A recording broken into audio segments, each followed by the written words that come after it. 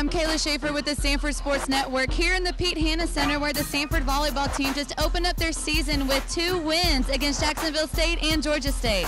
You see opening day obviously is just your execution percentages, how well you're passing the ball, setting the ball, how good you're putting the contacts together, and I was pretty happy for the first day. You know, we played some good volleyball, we played some good rallies, we had some really simple things that we can fix next week in practice and that sort of thing. So to sum up the day, I'd say just a good solid foundation to build from.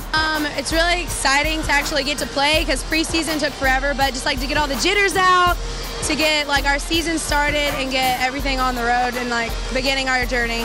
The Bulldogs are back in action tomorrow night as they play Michigan State here in the Pete Hanna Center at 7 p.m. Well, get a win is going to be tough, and we know it. I mean, they're going to be, they have a girl as big as I am, so it's going to be tough. What I want us to do is put us out there. And when we're flowing in our offense and we're attacking people with speed and tempo, we're a really solid team. And let's just see where that takes us. If it takes us to 20-20, 21-21, 22-22, well then heck, we might as well make the plays and win. To play someone that big and being able to get feisty and just all over them, it's going to be so much fun to play someone like that. It's a big team. It's a good opportunity for all of us, to band together and really fight.